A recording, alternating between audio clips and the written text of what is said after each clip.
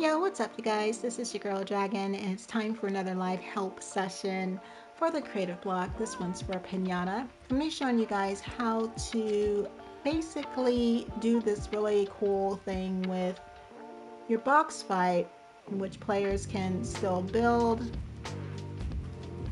complete box sets.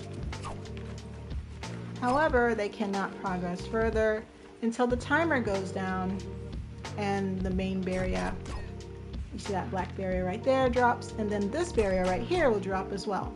Now I'm going to just show you how to set up this barrier here, so that if you have any questions on how that's working and how other creators are doing that, now you will know.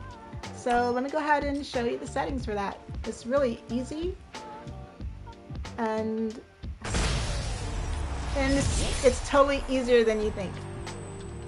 Alright, so you're going to want to have, of course, two barriers. You see how it's kind of set up here. This is the main barrier that drops. A lot of creators would put like brick here. For example, like the Panda Bill Bites, they have brick right there. And then they'll have a very thin barrier that's at a tile length or so, just slightly off. You see how that is just slightly off. And that would allow the players to build as well as ramp up. Now, to get this to work, you have to set your barrier with a certain type of setting. So let me go ahead and show you guys what's going on. You want to make sure it is enabled always, and it's going to be set to hollow box. And you want to make sure it's the full length or depth of your box.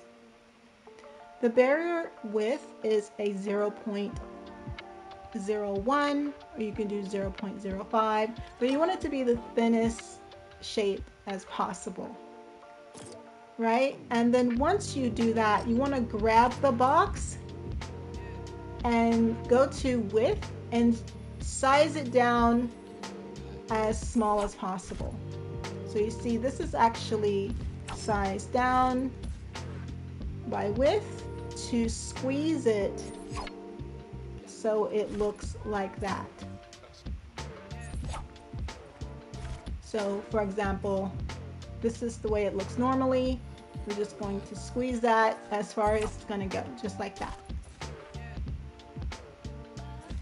Alright, once you've done that, you want to go ahead and make sure that it does block the weapon fire.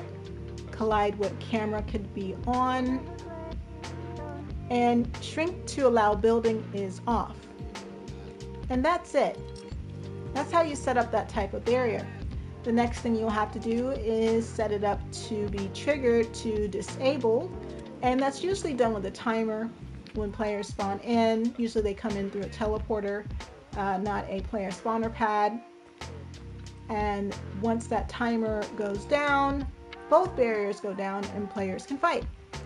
So that's a simple setup. I hope it helps, and I'll see you guys in the next one. Bye!